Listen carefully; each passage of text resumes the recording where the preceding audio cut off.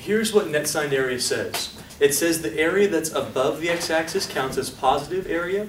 Area below the x-axis counts as negative area. That's just how this area works. It says this would all be a positive area and a positive area, but this would have a negative area. Now, in order to figure out total area, I'm going to show you how to do that in a couple more lessons. But right now, just know that when we're calculating area from one point to another, it is including this as being positive, this as being positive, and this it would count as a negative area. It would subtract from the two positive areas. Are you following me on that? So the area you get with doing this method, even if you don't have a graph of it, even if you don't know what it looks like, here's what it's doing. It's saying the total area is the positive areas minus the negative area. Or I'm sorry, the area above the x-axis and taking away the area below the x-axis. That's what that actually means. It's basically the difference between the areas above and below the x-axis. The difference between the areas above cumulatively and areas below cumulatively of the x-axis.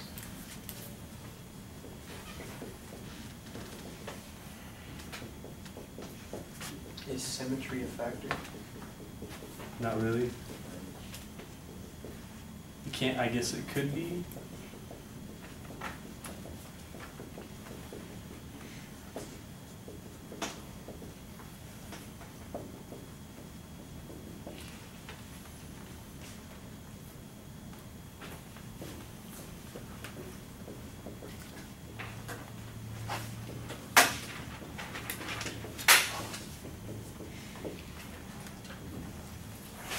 It's found exactly the same way. So the area formula that I created with you guys, remember the area formula that I created with you guys? Hopefully you've been using that. It's the limit with that sum. That doesn't change. This is, when I said area, what I meant was net signed area. I didn't mean total area. Well, we'll talk about that later.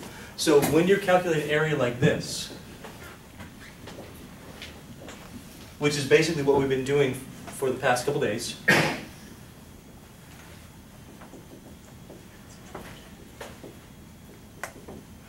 also, for those of you who have been doing your homework, do you realize that this is in the book represented as C sub k? You've seen that as well, right? It means the same thing, right? So I could use that interchangeably. That is net signed area. What we've been doing is net signed area. Let me show you an example of this so you kind of get an illustration of what I'm talking about. Would you like to see that? We're going to do one kind of quickly. We're going to go through it very fast because the process doesn't change, but I want to show you at least one time.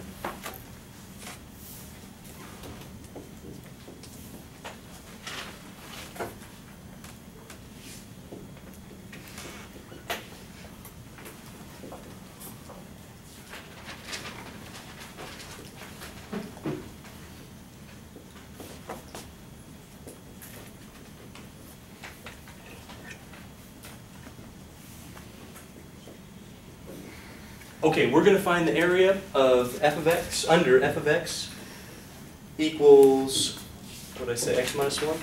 On the interval 0 to 2 with left endpoints. That's what we're going to do. Hey, what's the first step? I think I gave it to you. First step, number 1. Delta x. Okay, let's find delta x. So I'm going to outline all the steps for you just like I did before. So delta x. In our case, delta x is... How do you find delta x? Come on, people, help me out. Minus a over n. 2 minus 0 over n. It should have an n in it. 2 over n. That's always your first step. You got to have that before you go any further because the next step uses delta x. The next step is you got to find c sub k or xk dot, whatever notation you prefer. I don't care how you do it. I've called it xk dot in the previous lessons. The book will call it c sub k. Would you like me to use c sub k so you kind of see that? Okay, I'll use c sub k if you like. So the next is find c sub k. Left endpoint. Using left endpoints, c sub k says this. A plus k minus 1 delta x. That's what c sub k would say for you. Didn't I give you those formulas last time? Yeah. Okay, so you look up the correct endpoint, whether it's left or right, or perhaps a midpoint, and you use the appropriate formula. You with me? Then you fill out everything that doesn't have a k. The k is going to stay. There's nothing you plug in for k. You're going to use that because your summation is using k. Okay? Okay minus 1? Whatever. So in our case, c sub k is, what's your a? 0. A is where you start. What's your a, folks? Come on. 0. Plus, what do I plug in for that k? Nothing. You're going to use that later on because you're going to be basing your summation notation on your k, right? You'll have a formula for that later. It has to have a k. Well, not have to, but it's most likely going to have a k. K minus 1. Now your delta x, this is why we did this. Delta x is 2 over n.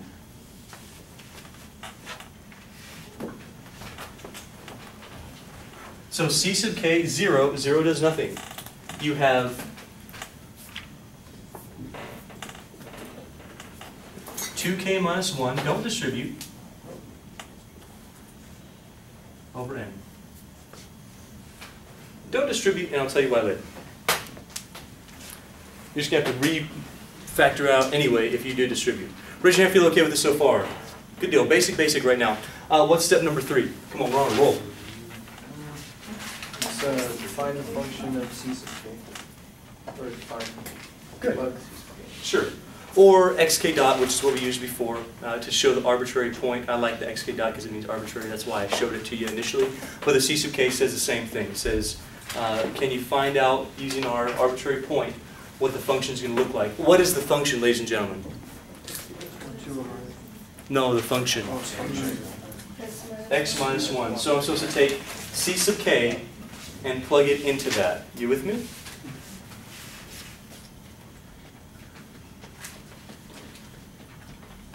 That says f of 2 k minus 1 over n, which means that I'm going to have, well, if our function is x minus 1, it says 2 k minus 1 over n minus 1.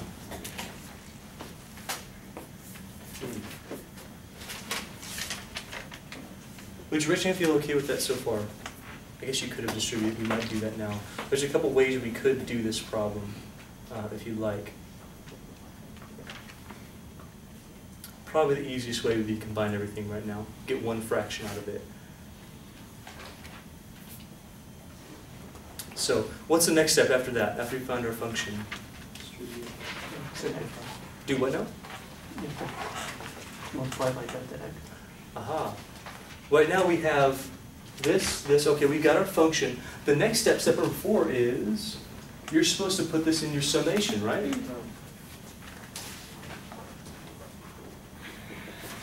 1 to n. You're supposed to make that. You're supposed to say, okay, I know my delta x, I can plug it in. I now have my f c sub k, I can plug that in, and then we'll take the summation, try to work that on out, and see what we get out of it. Nudge your head if you're okay with that one. Let's plug that in together. What goes in place of the f of c sub k?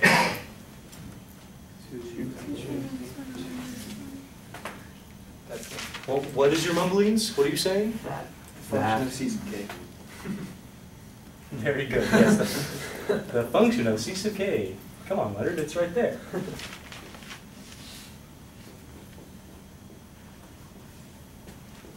Sure, just like that.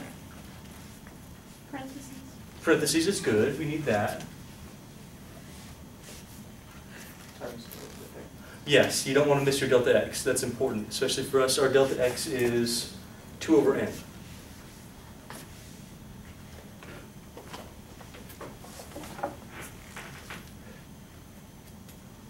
Would you raise your hand if you're okay with this so far? So far. Yes, everybody? So you're okay that where we got the delta x, right? B minus a over n, that's just going to be 2 over n. You okay with the c sub k? That's xk dot, the same thing. That means you're going to use a formula there. It's going to be either left, right, or mid. We have left in this case. That's why we use this formula. Remember that the right would have no minus 1. The mid would have minus 1/2. And you do the same exact thing. We figured that out by inserting our delta x. Then we take this value, our c sub k, plug it into our function. That's right here. And we're going to get this minus 1 for a function of c sub k. That's why we have that right there. That's where the minus 1's coming from. It's not magic. It's that's treated as my x, minus 1. Got it? Then we plug everything in. We got our function of c sub k. Oh, that's here. Times our delta x. We got our delta x from right there, and now we're good to go. What now? Well, now you work with it. Now you do some algebra. Probably have to distribute that. You do have to distribute this one. So we're going to get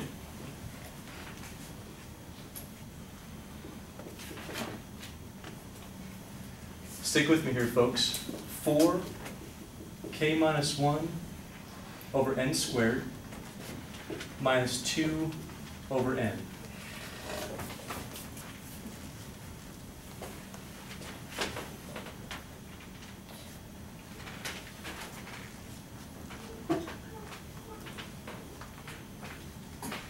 Are you okay with that?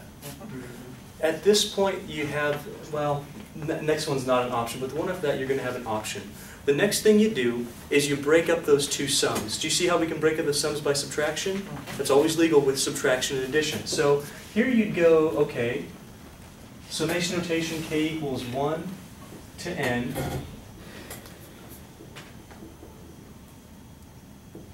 This minus this.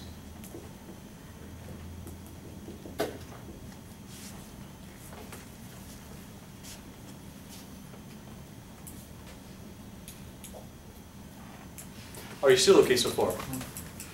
You sure? At this point, you do have options. Your options are this. You could distribute the 4. You could distribute the 4 and then separate those fractions and make 2 more sums. You could do that. That's option number 1. That's a decent option. Option number 2 is, notice how this and this are not based on k. You could pull those out, and then you could separate the k minus 1. You could do that as well. Just make sure that you have a bracket around the whole thing, that way you don't miss anything about it. Are you seeing what I'm talking about here? So that option's up to you. What do you want to do? Do you want to distribute right now, or would you rather pull this stuff out?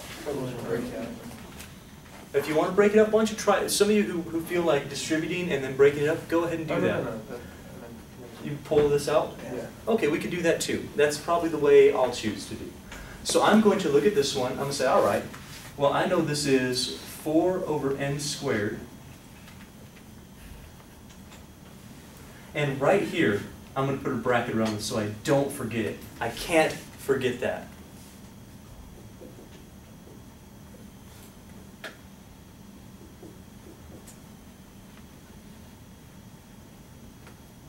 I'm going to group that to say, yes, that's the sum of that whole thing still. Minus, oh, well, wait a second. How about that? What can I pull out of the 2 over n? 1n. Say what? 1n. What about the 2? Yeah. Oh, 2 out of 2?